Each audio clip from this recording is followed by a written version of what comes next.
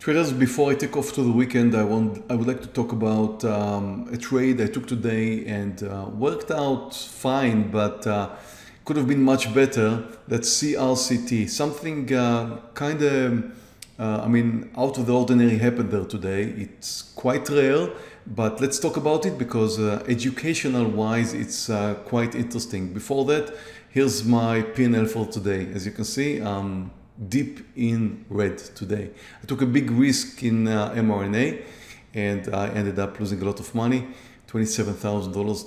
In fact, well, I did have a day this week where I finished close to $80,000 in MRNA. So I gave back some of my earnings in MRNA. I'm going to finish with a very nice green week, but definitely a very unpleasant day today. Some winners, some losers, but a big loser in MRNA. Let's talk a little bit about CRCT. You may remember I posted this trade. While I posted this trade earlier, I said I'm kind of not sure about what's going to happen with CRCT because it had sometimes the spreads were opened up a little bit more than I would like to see in the stock that I'm trading. I mean, I did like the trade because the stock is down, like it was at that point. I think it was 18% down, something like that. I'm not sure. Anyway. The stock was moving higher. I was watching this whole number, $28 reversal here. And I thought, well, you know, the stock is very, very weak. It's very likely to come down under $28 if it does move under. And I posted it in the room for short under $28. However, what I did not like about the stock was the fact that every once in a while, when I was looking at it, the spreads opened up dramatically. I mean, I once saw it at 40 cents and I kept watching and it was more like 4.32 cents, something like that, rather small. But I mean, I kept remembering the 40-cent spread I saw like a few minutes earlier, and I was a little bit hesitant about whether I should get into this trade or not. So I was watching CRCT, I was a little bit concerned, but I also kind of liked the technical formation. I liked it very much, the technical formation. It was a pre-market peak, I was watching it, I was interested to see what's going to happen, and I did finally find a nice technical entry point under 28, posted it in the trading room, did mention there may be a bit of a problem, there was a problem. It did finish in green, but that was, I could say, a bit luck. You know, when I took the trade at $28, when I clicked that button, it opened up the spread in like 40 cents or so. So my execution, instead of being some few cents under $28, like should happen with a stock like that, was approximately 40 cents down. So I started this trade down 40 cents, which means now if my target was, and it was around 80 cents or so, that was my target, I could theoretically make a little bit money, but I just started out at the price, instead of 27.90 something, I started out with 27.60 or a bit less, I think 27.57 or something like that. So that was a horrible feel for a stock that once it's triggered, and it did trigger very nicely. Look at the way it came down here. It was a big downside move. There's a 1 minute candle. It really crashed down all the way almost to $27. But that was very, very quick. And during that time, it opened up the spread dramatically and I got a bad feel. So, you know, I wanted to be quick. I wanted to be in. I clicked that button. Spread was opened up. It happens. It's very, very rare. I can't remember the last time it happened to me. I mean, sometimes I could be losing just a few cents, but to lose 40 cents just like that, that's not something I'm used to. So now I'm starting, and it does happen every once in a while. So what do you do when something like this happens?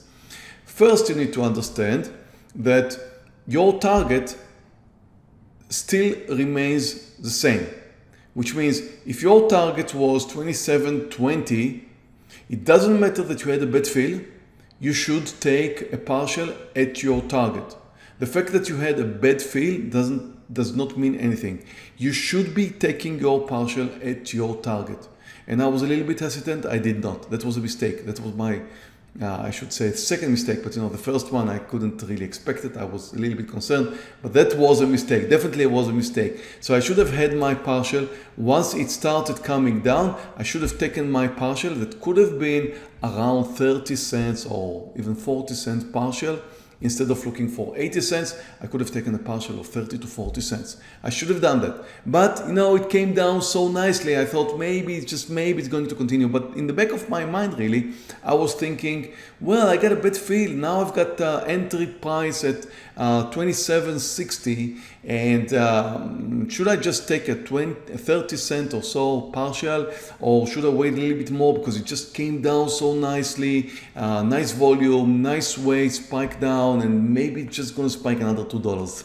So see, in the back of my mind, I was really hoping for some continued miracle that something is going to happen in CRCT, and that was a mistake. Because again, if your target is 27.20, click that button right there. It does not matter that you missed your entry point.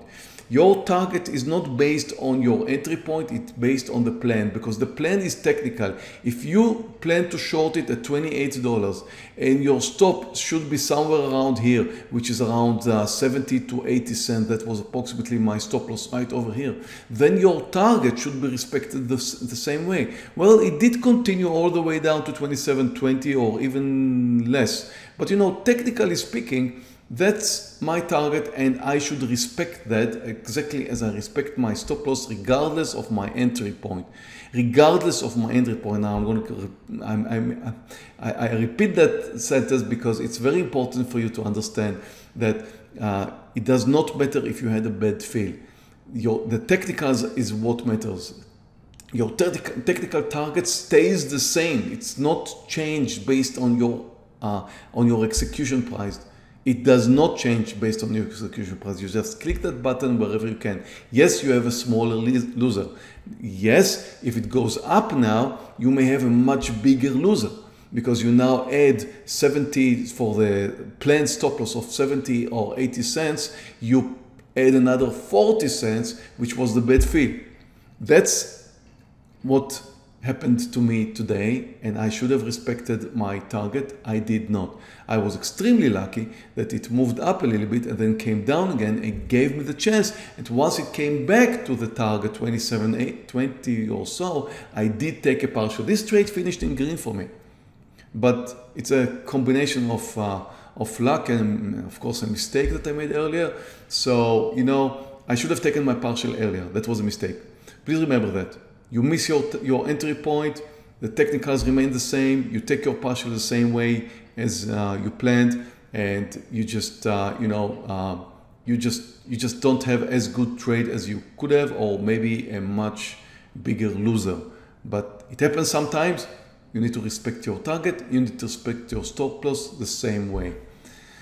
So that's it for me. A very red day. Sorry I couldn't help you more than I did today. I hope I did help you a little bit. So thank you very much. Have a great weekend. I'll see you all here next week. Thank you for participating. Thank you guys for following us in YouTube. Really appreciate that. Have a great weekend all, and I'll see you all next week. Bye traders.